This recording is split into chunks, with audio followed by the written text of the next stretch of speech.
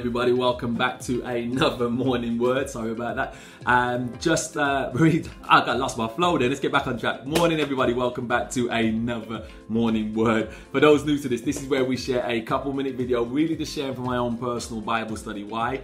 I want to see your life go from here to here.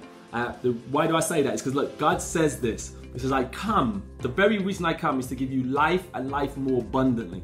Great motivational words, okay? But God says, listen, more important than that, I'm going to show you how to do it. And he says, as a man thinketh in his heart, so is he. And God was like basically saying, if you can think like me, there's no valley that you can't come through, and there's no mountaintop that you can't reach, because there is nothing that is impossible for God, which means that there is nothing that is impossible for you. And I truly believe that today. But listen, as we get into this, please get a pen, get a book, get a notepad, make notes, and then apply. Listening alone will not do it for you. So let's really get into this. We're going to be reading from the book of Joshua. And we're going to be reading from chapter 9, verse 14 to 15, and it reads this. The men of Israel sampled their provisions, but did not inquire of the Lord. Then Joshua made a treaty of peace with them to let them live, and the leaders of the assembly ratified it by an oath. I'm going to put in here, acquire wisdom before making a decision. Now understand, the nation of Israel's army was having great success, major success. As they have come out of Egypt, you know, everything that God had been doing for them was becoming widespread. Everybody was hearing how they were taking over kingdoms, how God's favor was upon them, there were miracles. So everybody naturally was fearful. Now, the king of Gibeon decided, instead of trying to fight them, says, listen guys, ain't no point in trying to fight these guys. Let's try and trick them into a peace treaty.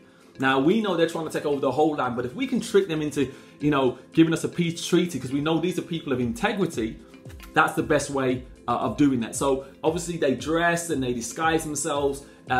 So when they approach Joshua and these wise men, they trick them into making a peace treaty that they never should have. Now, what was the learning from that? The learning is that Joshua never inquired the wisdom, didn't ask, especially of God, what he should do in this situation. He was just going with the flow, my emotions. Yeah, that sounds like a good idea. Let's just do it. And so many of us are doing things on our emotions or what feels like a good idea instead of getting wisdom first. And a lot of us, if we would just slow down in decision making, oh my gosh, God is talking to me right now. If we would just slow down in our decision making, if we were to acquire wisdom, seek sound counsel, we would save ourselves from so much heartache, so much pain, so many issues. And this would have happened obviously for the nation of Israel as well. They would have saved themselves heartache. They should never have been in this peace treaty. But because they didn't inquire of the Lord, they made a wrong decision and made a poor judgment. Now, here's a question of the day. Are you seeking wisdom before making a decision? Are you seeking good counsel before making a decision? Here's the lesson of the day. No major decision. Yeah, look, what you're going to eat this morning doesn't need wise counsel. But any major decision in life, any major decision should not be made without first seeking wise counsel. Seeking the advice of those people who've been there and done it. Those people who've been successful in that area. And most importantly, seeking the wisdom of God. Never make a decision without first seeking wisdom. And that leads us to the action of the day. Do not make a decision before you seek out advice. Seek out advice, then make a decision. And at least then you know, I've made this decision in the best judgment and in the best way possible.